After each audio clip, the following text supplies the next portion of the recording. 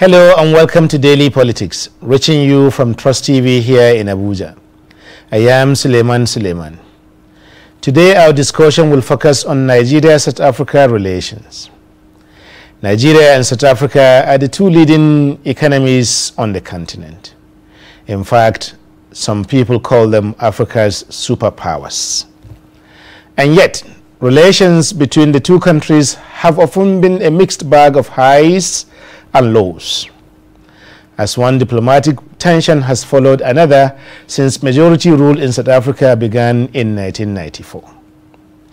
Unstated rivalries over continental political issues, national economic policies, and even football games have all caused a strain every now and then between the two nations, as each tries to stamp its influence first on the continent and to reach out into the world.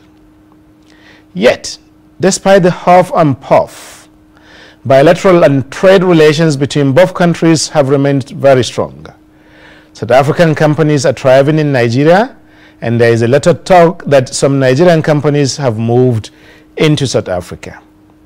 Many Nigerians are working in South African universities. And above all, last week, President Muhammadu Buhari called for an end to what he called unnecessary rivalry between the two countries. So today on Daily Politics, we ask, why are these continental giants always on each other's throats? Can both compete and cooperate at the same time? And in light of the global politics of Omicron, that is the new COVID-19 variant, how can they work together for more common interests? Joining me today are His Excellency, the South African High Commissioner to Nigeria, Mr. Tami Dennis Mseleku, and Ambassador Dahiru Suleiman, a veteran of the Nigerian Foreign Service who served in 9 countries, retiring as Nigeria's ambassador to Sudan. Welcome to Daily Politics, gentlemen. Thank you. Thank you very much. Thank you very much. But before we get into the program proper, we'll take a minute to bring you, as usual, a roundup of politics in the news. Stay with us. The Senate has called Nigeria's inclusion on the British government's red list of countries unjustified. On Saturday, the United Kingdom placed travel restrictions on flights coming from Nigeria, with the Secretary of State for Health, Sajid Javid, stating that only UK, Irish citizens and resident permit holders would be allowed into the country. The Senate, however, in a motion moved by Senator Ike Ekweremadu titled "Need for Government of the United Kingdom to Remove Nigeria from COVID-19 Red List," agreed that Nigeria's addition to the list was without justification. In a statement made available to newsmen, the Senate President Ahmed Lawan called on the British Parliament to put pressure on the government to consider removing Nigeria from its red list. The Niger State chapter of the People's Democratic Party on Tuesday named Senator Zainab Kure as replacement for former Governor Babangida Aliyu as party leader. This was contained in a statement signed by the PDP State Publicity Secretary Suleiman Aliyu and made available to newsmen in Minna. The State PDP Secretary said Kure was unanimously endorsed to replace Aliyu, whom the party said has automatically returned to his position as party member. The State Auditor, Mamman Suleja, who moved the motion on behalf of the State Executive Committee after a stakeholders meeting, said in appreciation of the contributions of Senator Zainab Kure to the development of the party, she's endorsed as a leader of the PDP in the state. Justice Babangida Hassan of the High Court of the Federal Capital Territory Abuja on Tuesday fixed December 17 to commence hearing in a suit filed by an aggrieved member of the All Progressives Congress, Okosisi Emekango, seeking an order setting aside all actions and decisions taken by the Governor May Malabuni-led Caretaker Extraordinary Convention Planning Committee of the party. In the suit filed by his lawyer Oba Madwabuchi, the plaintiff is further seeking an order of court dissolving the committee known as and called the Caretaker Extraordinary Convention Planning Committee. He listed all the defendants to include the APC Isiaka Oyebola, Ken Nnamani, Stella Okereke, Governor Sani Bello, Dr. James Lalo, Senator Abubakar Yusuf, Honorable Akinyemi Olayade, David Leon, Abba Ali, Professor Tahir Mamman, Ismail Ahmad, and Senator James Akban Udoidahe. Ongo stated that he wanted to contest the position of the national chairman of the APC in 2018 when the term of national chairman of the party expired, but was prevailed upon to allow Adams Oshomole to be returned unopposed.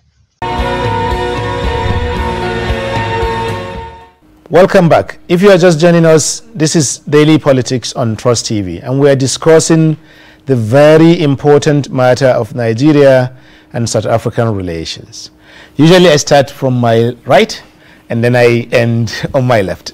So I'll continue with that tradition. And Ambassador Dahiru, maybe some people have said that part of the fraught relationships between Nigeria and it's like sibling issues, family, but still issues. Now, some people are suggesting that part of the reason is Nigeria's misplaced expectations, that because it supported South Africa during the apartheid regime, then South Africa would need to hold a permanent state, be in a permanent state of gratitude to Nigeria. Is it not time, as a diplomat, that Nigeria ditched that thinking? Now, we have to look at this issue from many angles. Okay. The first angle is that in any human relations, there are bound to be problems from time to time. Okay. Or what I may call irritants in relationship. You get it even in your own house. But the most important thing is for you to know how to manage whatever problem you have. The second problem is that, as you rightly pointed out, South Africa and Nigeria are the giants of the continent, of sub-Saharan Africa. I'm being deliberate by referring to sub-Saharan Africa.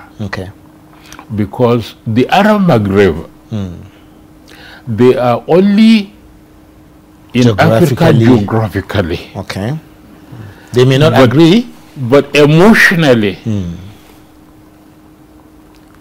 they are Arabs as part of the Middle East.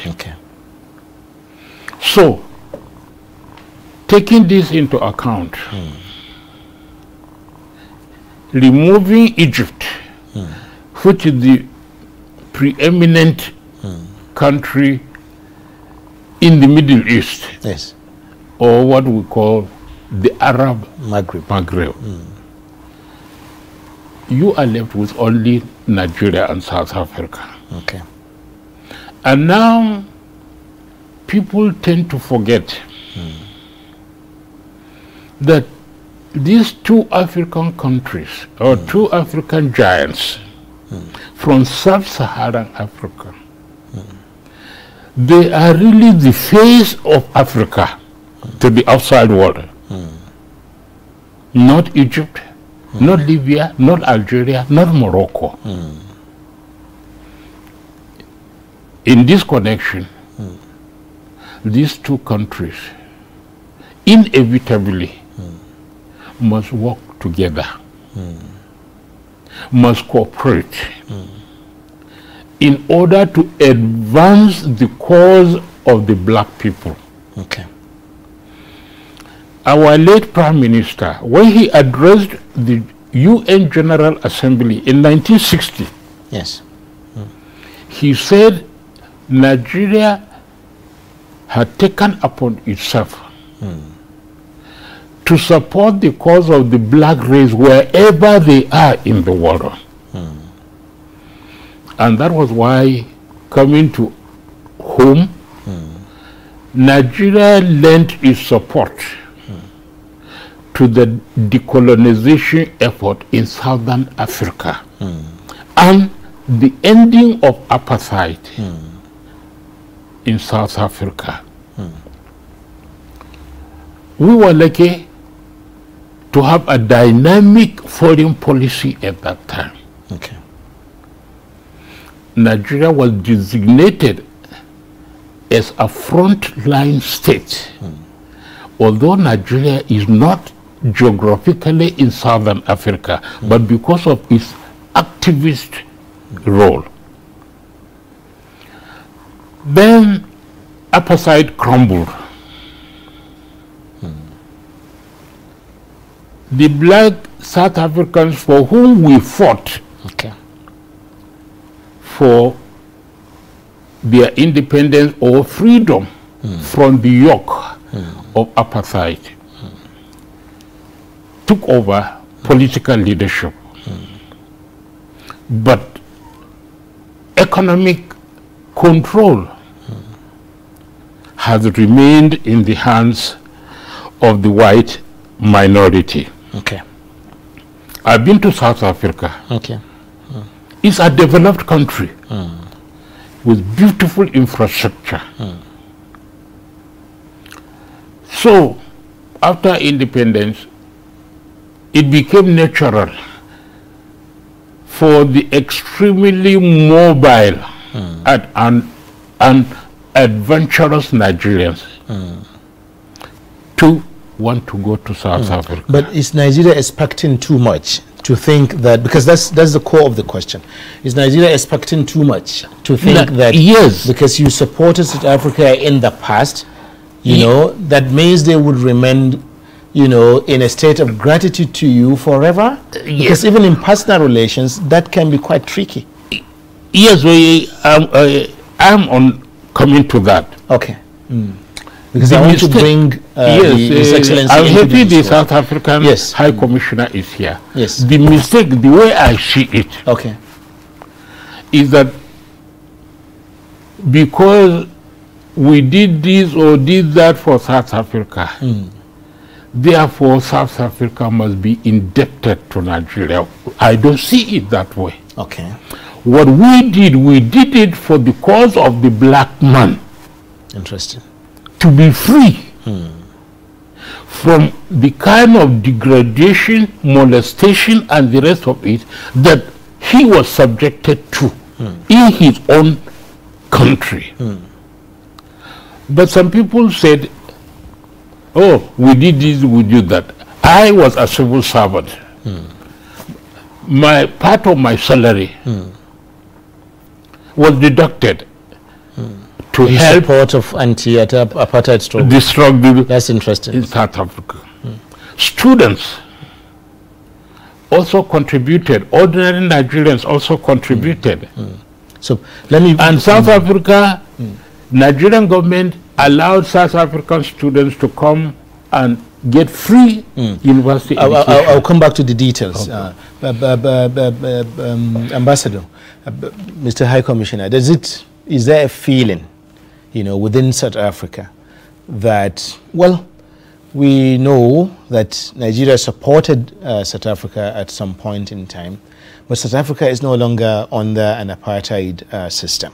You now have a democracy and therefore new goals, new objectives, new ways of relating to people around you. So is there a feeling that that part is gone? After all, anti-apartheid struggle was an internationalist agenda supported by people from all over the world, actually.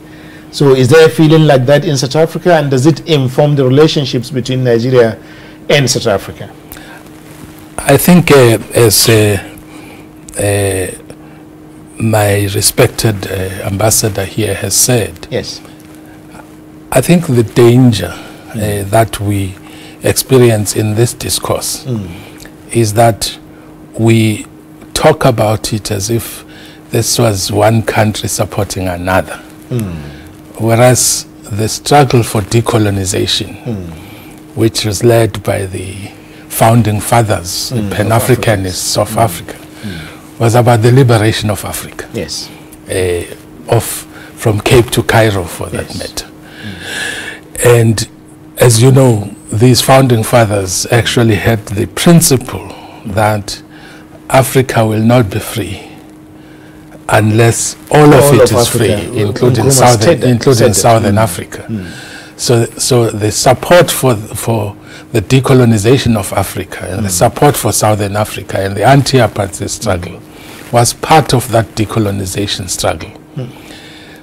We have actually decolonized. It's not about South Africa end of apartheid. It's about the African continent is now decolonized. And the next phase of that decolonization is African development, economic development, and taking our place in the world as Africa. Whether in that context we then have to relate to one another in terms of that agenda, because we related to each other, one another, in terms of the agenda of decolonization. Not in terms of the agenda of a quid pro quo. I did this for you, you did this for me. That was not in the minds of our forefathers. If we went that way, then South Africa would be indebted to so many countries. It would not just be Nigeria. In Africa, it would be countries that actually had our people living in them, particularly the frontline states that actually bore the brunt. Nigeria always regarded itself as a frontline state. Yes, but I know, but bearing the brunt of being physically a frontline state, unlike to absorb people, not only absorbing people, but absorbing attacks, the killings from the apartheid machinery. So we are indebted to those people, to those countries for really supporting our liberation struggle. But if we were to actually base our relationship in the African continent on that struggle, then everybody would be indebted to somebody, because somebody helped somebody in relation to decolonization historically. Our approach as South Africa is we have a duty. As a result of that, the mission is incomplete if we do not really ensure that we liberate South Africa from neocolonialism and ensure that we take our place in the world. And that's the kind of relationship over the years we've been building between ourselves and Nigeria and other countries, but in particular with Nigeria. Our agenda is we are sister countries, and we are in this African continent and fortunate to actually have the economic muscle, the leadership that we have in terms of our position in Africa. It is our duty to work together for the liberation of Africa, the total liberation of Africa and its people. And that is what has been the agenda.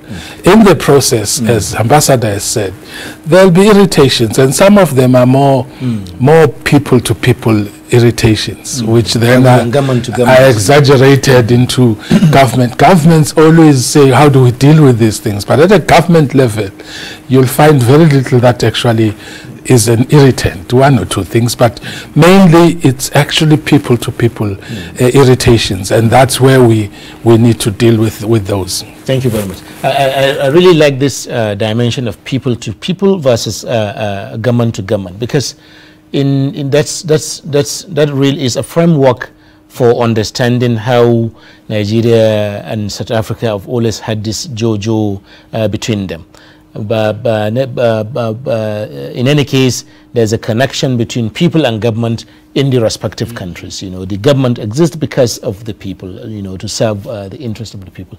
But there have been many specific instances in Nigeria where, like he said, people-to-people issues have led to government-to-government issues, from the case of the Ogoni issues, you know, in the 1996, even down to football issues, again around the same time also, but also Nigeria withdrawing from participating in the competition in South Africa. And more recently, because of more South African presence in Nigeria, you see issues where people-to-people issues in South Africa will lead to reprisals, attacks, and similar incidents here in Nigeria, targeting specifically South African businesses, which I don't know whether it's luckily or unluckily are quite many and large, so they are conspicuous. You know, how two African countries, how do we arrive at this stage, to the extent where the African Union you know, the bilateral, binational commissions and all that are not able to contend this, because these crises are happening quite frequently, like every 2-3 years? During the visit of the South African president, Okay. the binational commission met. I was very happy when President Buhari spoke about people-to-people cooperation. Okay. Or the people of South Africa and the people of Nigeria engaging each other. I am happy that he made that statement. When the people become friendly with each other, it makes things a lot better for everybody.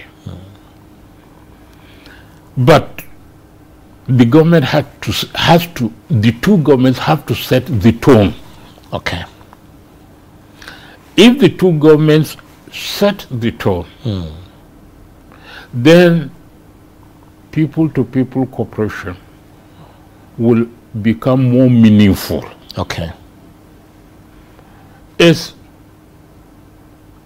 It has been said many times, and I was present when late Winnie Mandela addressed over 10 years ago the Daily Trust annual dialogue. When she said, the people in South Africa are not aware of what Nigeria did or the sacrifices made. Interesting. So, my reaction at that time was that if you know what effort are you making to enlighten the people, already Nigerians are obsessed about their sacrifices. With what was done for South Africa, Yes. but the South Africans are not aware. Interesting. So let them be made aware. But in making them aware, You mean the South Africans aware? I'm very, very cautious about what I'm saying. Go on, sir. We have to be extremely careful. You do not say because you have helped your neighbor, and therefore it confers on you unfettered access to your neighbor. No. We have so many Nigerians that have swarmed South Africa.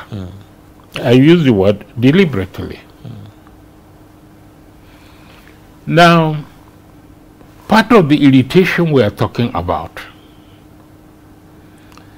is more from the South Africans, and in my opinion, justifiably. Okay. You have come to my own country.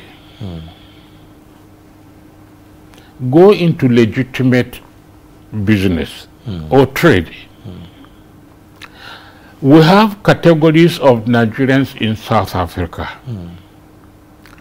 We have the professors in the various universities. Yes.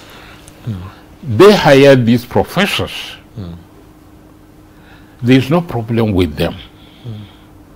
Then you have other professionals who are applying their trade, whatever it is, whether they're operating a restaurant or tailoring shop or mechanical shop. Interesting. But then you have others who you don't know what they are doing, Okay. but they are living well. What is the source of Their income. their wealth? And this is where the South Africans are not happy. Okay. We have these people who don't appear to have any legitimate business. Riding expensive cars, buying expensive houses, marrying our beautiful women, Okay. So it is not. It's just human nature. The African women. We cannot run away from it. Yes. They are taking our women. Yes. Taking our I was yes. in Kenya. I was confronted with the same complaint. Yes. And this is the area of the irritation I'm talking about. If we want people-to-people cooperation, fair and good, but areas of irritation, people who have no legitimate business to be in South Africa should not be there. Thank you. These are the people who have given Nigeria a terrible image.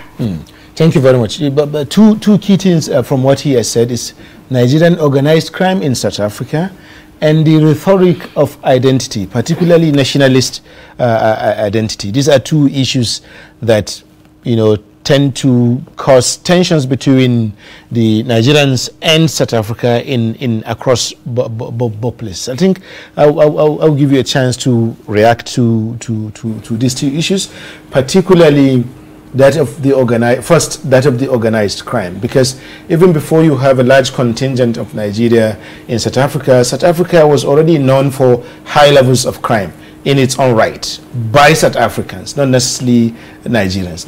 There is that one.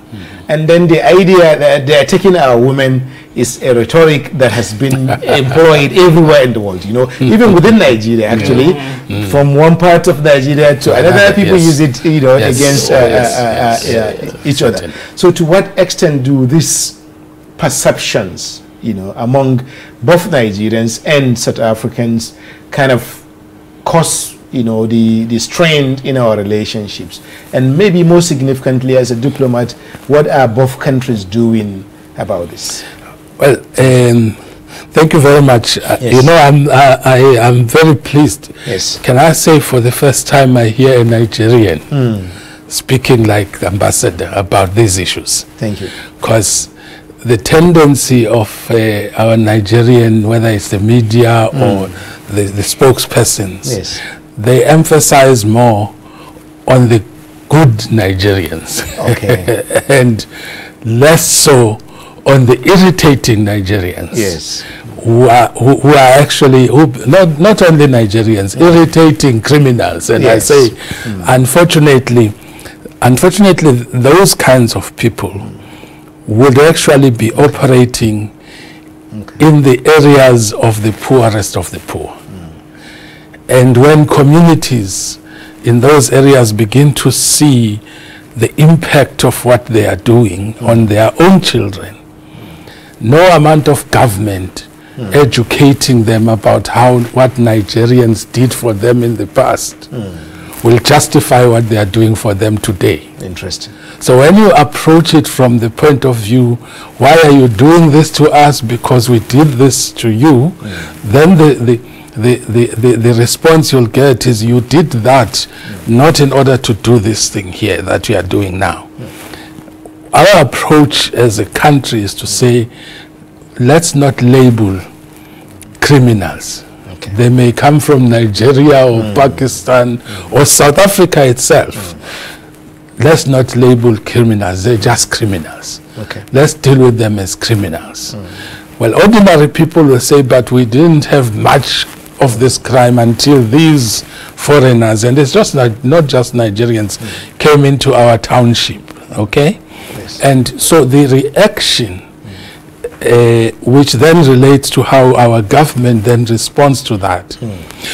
Unfortunately, we also realize that our law enforcement agencies are also faced with the problem that within them, they are also recruitable to be part of those criminal syndicates. Certainly. And so our people begin to say, the police are in cahoots with them. They know the criminals.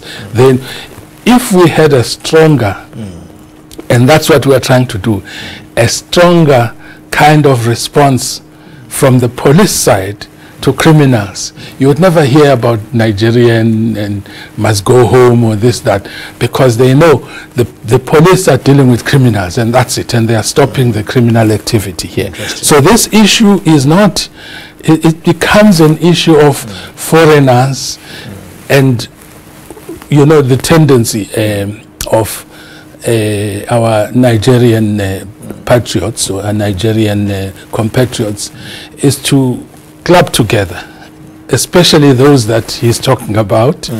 They tend to actually buy a big building or take a whole area, and then it becomes a kind of loud about it, and it becomes a Niger. No, not that kind who are, you know, who are successful. Yes, that's another kind. But this one is the people who are behind them are not known. But when you go to one area, you find that they've been able to buy all the buildings that are there, and the activities that are taking place in those buildings, everybody knows. They are not legitimate activities. So then you have a situation where an area has been branded. This is a kind of Nigerian criminal, what have you, and so on. Interesting. And so anybody who talks Nigeria is talking about this criminal, just like you'll talk about the Chinese, whatever, and so on. So for us, these issues are issues we need to confront together. And that is why you asked, what are the governments doing about it? In 2019, when President Buhari visited South Africa, one of the issues was to say, how can we prevent these things from exploding? Because when they explode, in the perceptions of the people, no matter what I tell you, I can tell you, for example, that there was a perception that many Nigerians were killed, what have you, and so on. Doesn't matter how much I could actually say publicly. Please tell me how many Nigerians were actually injured or killed, what have you. And no one would actually produce more than 2 or 3, and some of them proven to have been killed by Nigerians themselves. But the perception here was that, you know, these are Nigerians, they are being killed, so it doesn't matter what I say. So let's first prevent this. And then we said, okay, let's create a mechanism, which is an early warning mechanism. Number one, for us to prevent that. Number two, let's link the embassies of Nigeria, the consulate, and the embassy itself to specific police that we know are not the corrupt type. That will respond immediately to any issue like that, you know. But more importantly, the ambassadors and the consulate actually started saying, look, we will engage with legitimate Nigerians for us together to isolate these elements, because these are the ones that are bringing us a bad name. So most of the time when you realize, it's first the consulate that will say, no, this has nothing to do with xenophobia. These people were fighting alone, and they were, you know, so there are mechanisms that are actually meant to deal with this thing before it explodes and becomes a very big thing. For the government. Yes. I think when we come back, we'll be taking a short break. When we come back, we'll be looking at, just to go a little further. For example, President Buhari mentioned recently that Nigeria has a special relationship with South Africa. That was the first time that term was used to describe the relationship between South Africa and Nigeria, you know. Although, and then that reminds us of how Britain and the United States tend to refer to each other, that they have a special relationship with each other, and of course France and Germany within Europe or within the EU as well. So all of this could be models that Nigeria and South Africa could take. But we'll be discussing more of this when we come back from break. Thank you for staying with us. We'll just take 1 minute. We'll be back.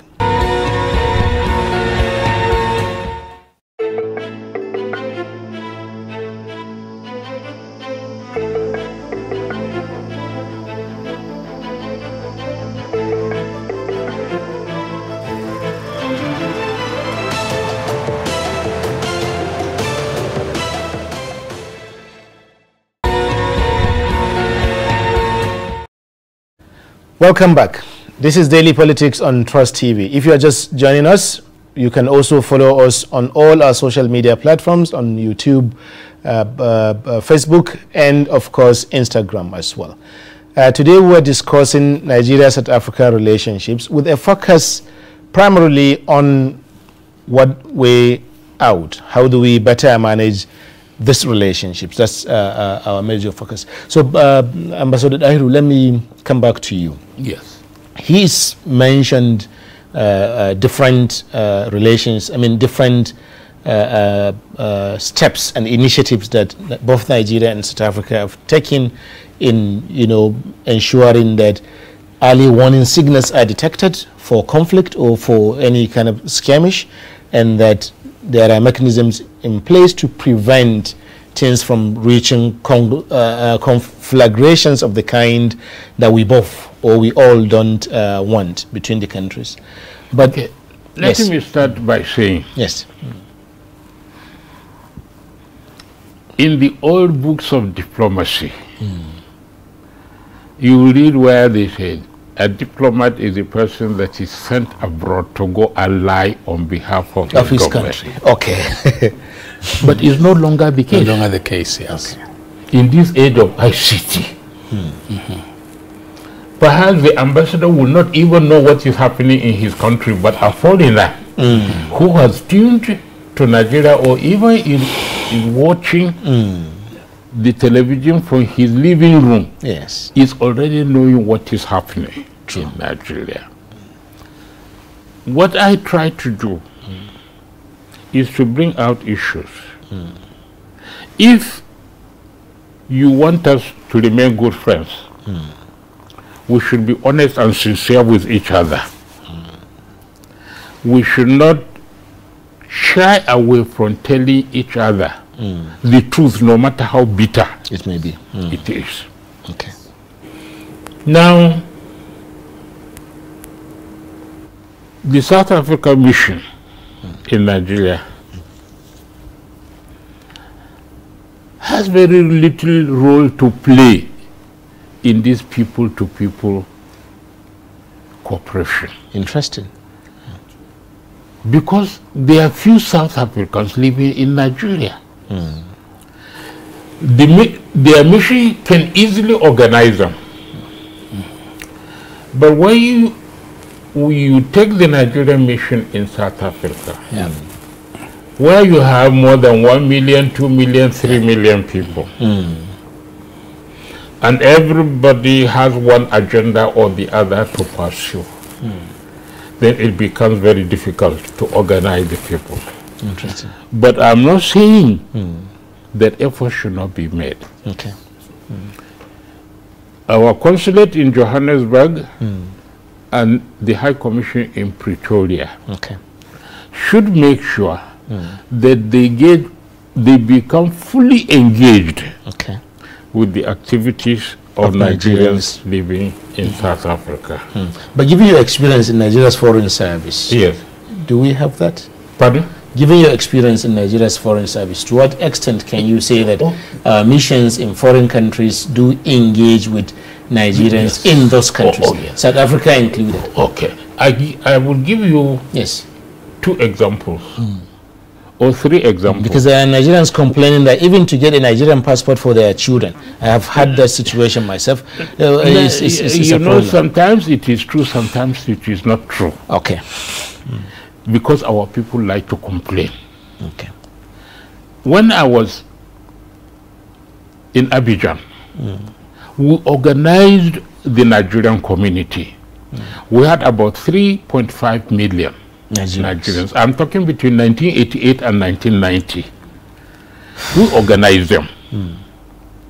And until I left, they were living peacefully with their hosts. When I was in Vienna, my job was made very light, simply because most of the Nigerians in Vienna were professionals working with either OPEC or United Nations. And they didn't have any time for any mischief or anything like that. When I was in Pakistan, I had a difficult time because the few Nigerians that were living there did not even want to have anything to do with the consulate or the embassy. And they did not want, because they did not want anybody to know what they were doing. They were up to. Until when we had a very sad experience. So, but the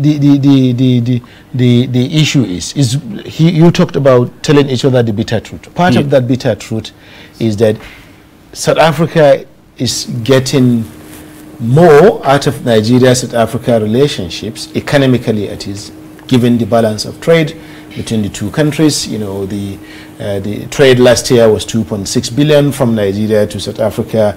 All to 99% of that was in oil, you know, on minerals and so on. But South African companies are really doing well in Nigeria, and doing well, better in Nigeria than in any other African countries where they are located, including in South Africa. So how special can such a relationship be? How friendly can such a relationship be? I like Ambassador. I like the way you put it. The ambassador said, yes, if we are friends because we tell each other the truth. Yes. Okay, so let's take that truth. Yes. For example, in 2019, again, President Buhari and the delegation raised this issue sharply, as they should. Okay. And in 2019, they were concrete. They had 2 examples of companies that had knocked in the door of South Africa. Yes. It was Peace and Access Bank. Yes. On the banking center, Access Bank was really finding it difficult. And on the side of aviation, Peace. Yes. By the time, the interesting thing for me is that at the time, I was just an ambassador designate, yes, High Commissioner designate. I listened to this, and I said, my first assignment is to deal with this issue. Absolutely. When I arrived here, I went to Access Bank, met the leadership, and they said, actually, we're about to finalize our thing there. Give us another 3 months. There's no problem. We've solved our problems. Interesting. Then I went to Air Peace. Same story. They gave me the date. They said it's not South Africa now.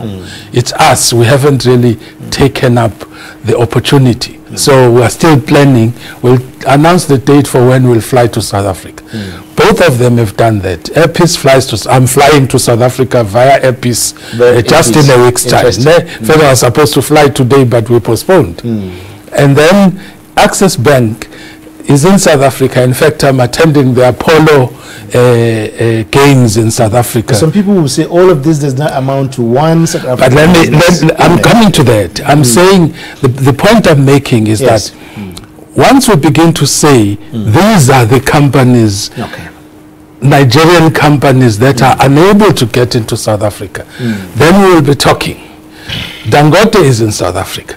The challenge here is that we have a lot of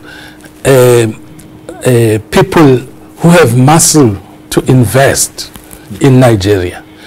The companies themselves are not necessarily forthcoming to say, actually, I want to go to South Africa. If they were, and there were obstacles, they would be dealt with. Yes, okay. Because so that's the issue. So the demand is not high as well. I understand that. Yes, I understand that. The perception, because we have these big companies here, and there must be some kind of quid pro quo. Let's have an equal access. Yes. If we can concretize that together and say, this company wants to go to South Africa, these are the obstacles, then we deal with concrete reality.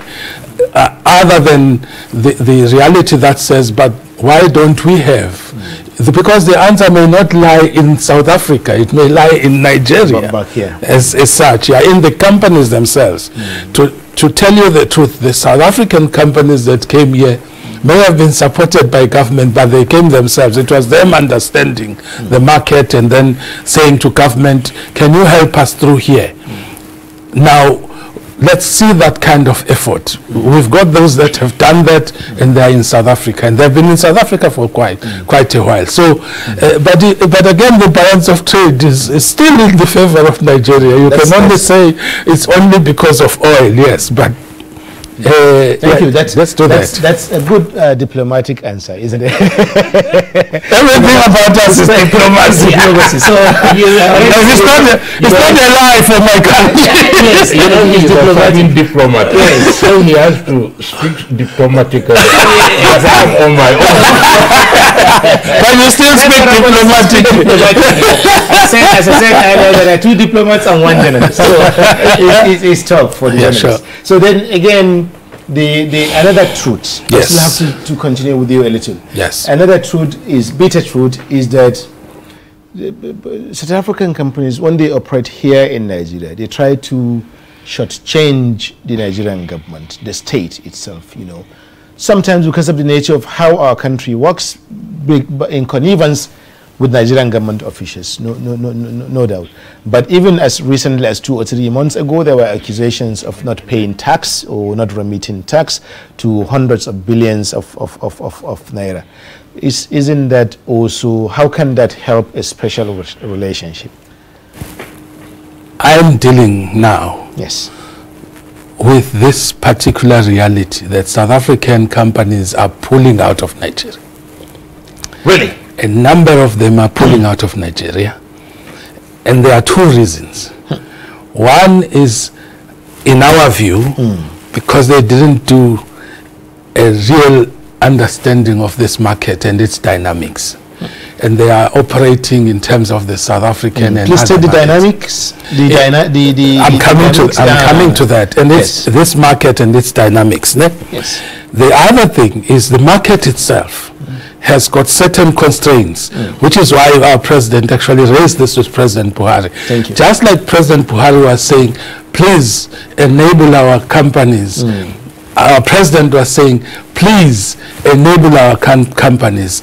One, you're referring to the tax regime. They are always constantly being engaged with this accusation of tax evasion and this 2 billion.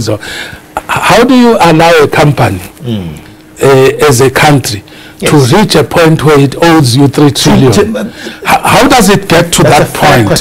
How does it get to that point? That's a fair question. It means there's something wrong. That is not. Yes, it's not. The officials. If the company can reach that point, then there's something wrong. Where the companies do something wrong, we don't say don't actually deal with them. But what they are saying is, let's have a predictable tax environment. If we agree that this is the tax structure, then let's stick to that structure. Let's not be hit tomorrow with something else that we were not aware of, and then we negotiate, it comes down, we negotiate, because that environment doesn't help.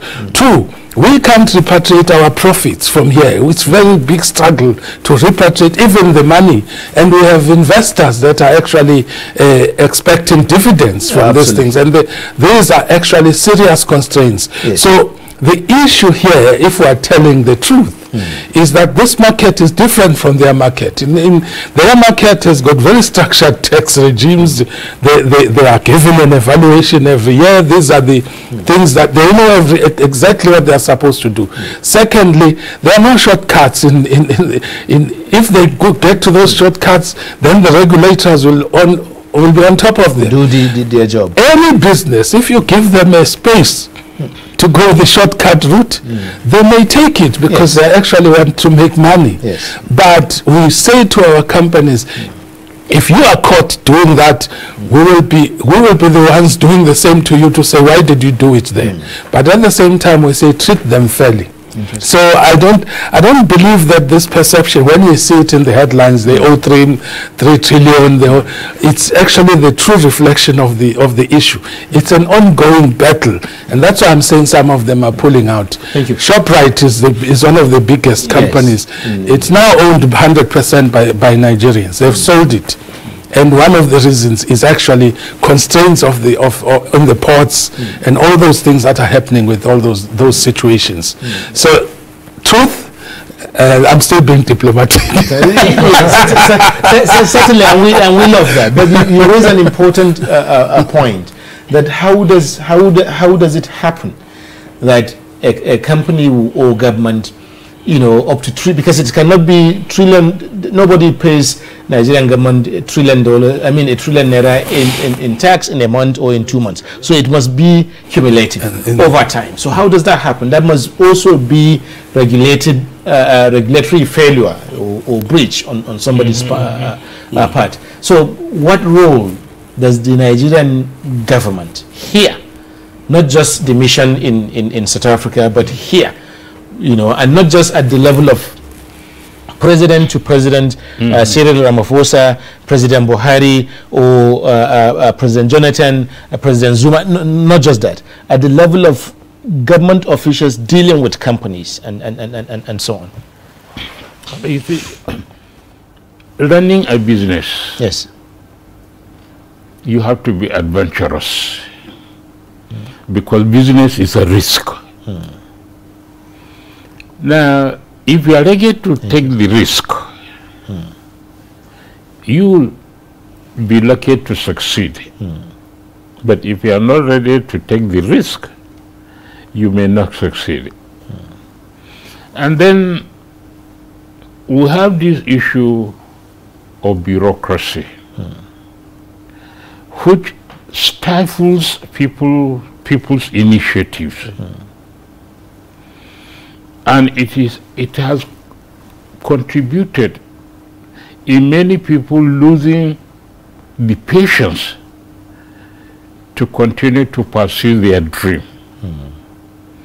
And then the issue of tax you spoke about. Nobody wants to pay tax. This is the reality. Yes. You get people who will go and get contract of 1 billion naira, but they will not pay tax. And based on my experience in the United States, I served in the United States. Okay. They can forgive you for any other crime, but not over failure to pay tax. Okay. So you have many people getting away without paying tax or paying minimum amount. And that is why government sometimes is hamstrung from carrying out its responsibilities because the money is not there. And the people who should pay are not paying. Like the recent case of people owning private jets. Yes. But they don't want to pay the necessary Tax. tax. I hold the view that until when we decide to be ruthless Yes. with anybody, irrespective of his position, we will continue to have problems. We should do what other countries are doing. Okay. Let us study how they are making it.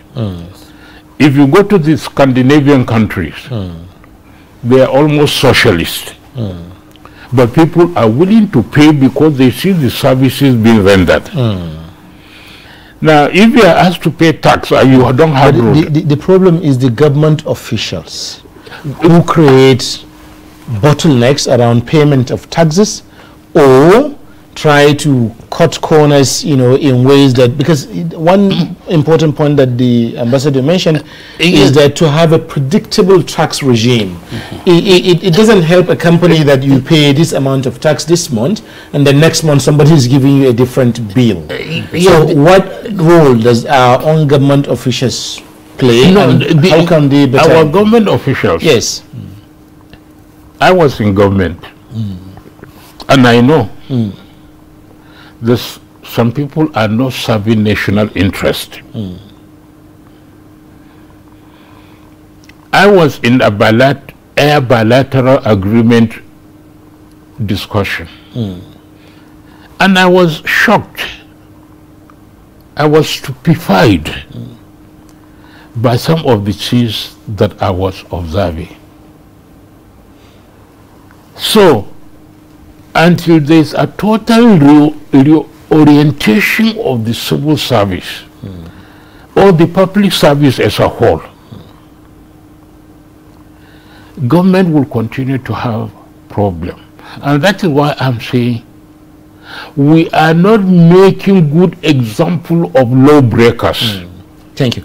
I'm just being informed that our time is up, and I have quite a few more questions I wanted to put to the ambassador. So maybe I'll just, I wanted to also talk about the continental trade for Africa, but also, again, about what South Africa might be doing about public diplomacy in Nigeria, because recently on Facebook I noticed something where South Africa said that they are withdrawing their Miss World contestant from Israel because Israel is practicing apartheid, and they were just coming out of it. They will not support it, and 95% of the comments were anti-South African and pro-Israeli, you know. And I was wondering, where then so much for African brotherhood, you know, in that, because it was politics. There was no, this is, you know, and so on. But the continental